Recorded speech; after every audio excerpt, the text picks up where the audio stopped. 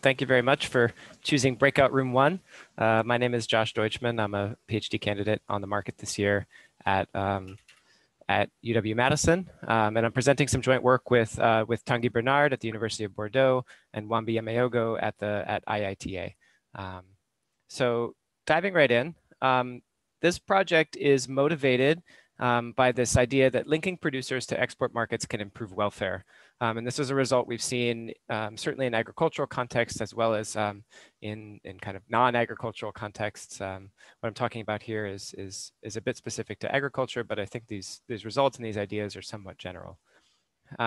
So in order to access these international markets, producers must be able to meet international quality standards. And these quality standards can present a major barrier to market access in many contexts. Now, we know from work on, especially on technology adoption, that producers may face multiple constraints to quality upgrading, including potentially the availability of credit, information about new technologies or how to use them, and uncertainty about the rewards to upgrading the quality of their production. So in this project, we aim to address this question of, can a new contracting arrangement, which addresses these constraints, induce quality upgrading by small producers?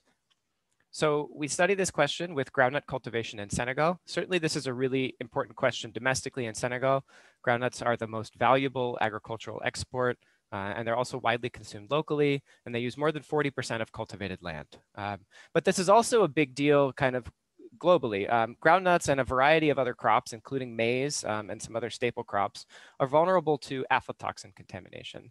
Now, aflatoxins are highly carcinogenic compounds, and one study estimated that more than 4 billion people may be chronically exposed. So this is a really huge public health problem.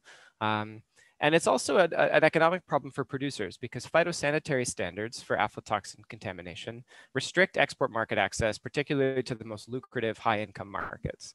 And in this context, another kind of important feature to highlight real quick is that most farmers in Senegal are members of cooperatives. These cooperatives aim to provide a variety of services to their members, and we think that this is a potential channel by which we can facilitate contracting and ultimately quality upgrading. So in this experiment, we partnered with 2 cooperatives in the groundnut basin of Senegal. And as I mentioned, we designed a new contracting arrangement which tries to address 3 potential constraints to quality upgrading, namely credit, training, and certainty about the rewards to quality upgrading. And so in this case, we provide a reliable price premium for certified high quality production. And we run a cluster randomized trial with about 400 farmers to test the impact of this contract offer on 3 main outcomes, which I'll talk about really quickly here, and then we can kind of get into the discussion. So first, when we look at technology adoption, first, what I want to highlight is that there was a small amount of adoption in the control group. So, we gave farmers information about a new technology, information about a problem. Some of them may have been motivated by the potential health benefits to quality upgrading or optimistic that they might find a buyer. But we do see quite a large treatment effect on this kind of first stage effect on adoption of almost 80 percentage points. So, existing work in the literature suggests that addressing each one of the constraints that we cover individually is typically not sufficient to achieve a particularly large treatment effect like we see here. And there is some increasing evidence that bundling programs together can have large impacts for farmers. And so it seems like what we're addressing here is a sufficient group of constraints to enable pretty widespread adoption of this new technology. So when we look at actually the effects of this contract offer on quality improvements, it's important to disaggregate areas which are at high risk and low risk. And so using remote sensing data on growing season conditions, we're able to show that the treatment is really effective in areas that would otherwise be at high risk of contamination. Whereas in areas that are at low risk, there's not much room for improvement because groundnuts are already very good quality, and we shouldn't expect a huge improvement. There's also potentially room for complementary interventions to kind of get even closer to full compliance with these standards. So finally, I'll just address briefly that what we see is in terms of commercial arrangements and choices by producers is that farmers who receive this contract offer are more likely to sell output to the cooperative.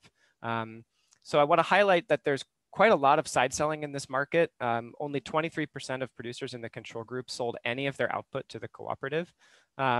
And so we're seeing this increase in output sales to the cooperative at both extensive and intensive margins. And the magnitude of the effect on the intensive margin is larger than the credit we provided in the contract. So this isn't just a case of credit repayment. And we also find some interesting heterogeneity here, which I'm happy to talk more about in the discussion.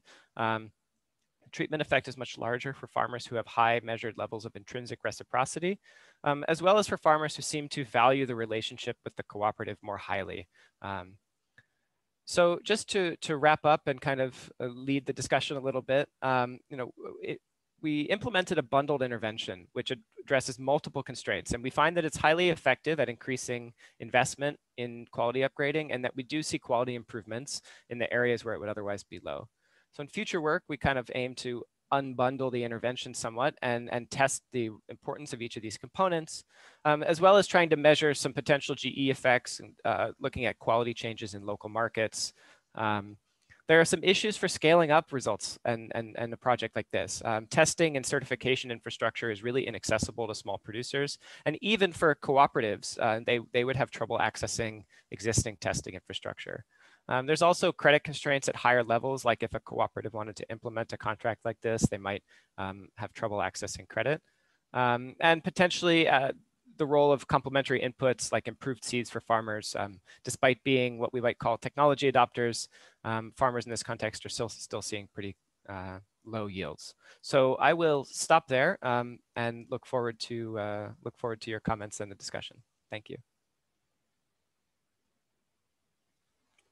And I don't know if I can see the chat. Let me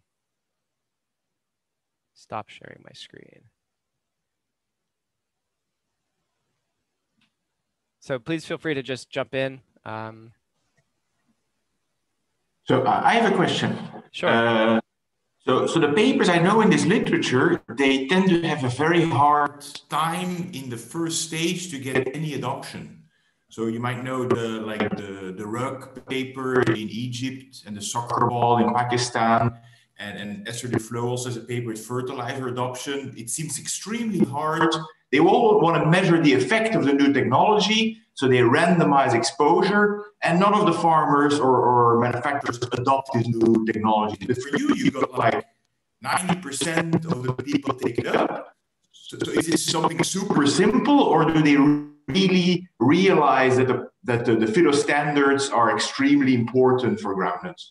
So I do think that this is a relatively simple thing by comparison of adopting new machinery for cutting soccer ball components. This is a pretty simple thing for farmers to apply and use, and the costs are relatively low. It's about $17 to treat 1 hectare. So certainly in terms of scale, this is maybe not on the same level. But I do think that one kind of suggestive thing here is that when we first introduced this technology to farmers at Baseline, we gave kind of a standardized script about aflatoxins, the potential health risks, also the economic impacts of being unable to access markets, and introduced this new technology. And we gave farmers the conditions of their at Baseline and elicited kind of a non-binding measure of intentions to adopt.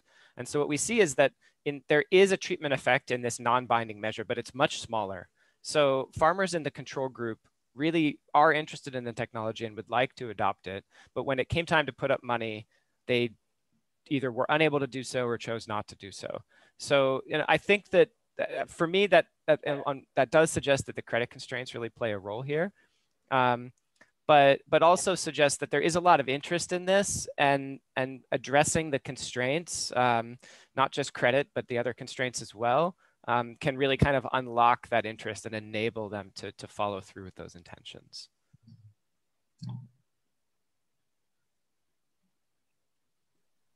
You had sort of a really difficult, job to try to present the relevant pieces of this thing in your time limit. I'd be really interested in knowing more about the cooperative contract and the side selling you mentioned. Sure. So this is a market that kind of has a legacy of these state-established, state-controlled cooperatives, which has now more recently liberalized and allowed kind of other buyers to operate in local markets and sell kind of in a parallel market to exporters. So existing demand in these markets is really heavily driven by Chinese demand. And the Chinese are a producer of groundnuts, but also a big importer of groundnuts. And their season ends a couple of months before the Senegalese season.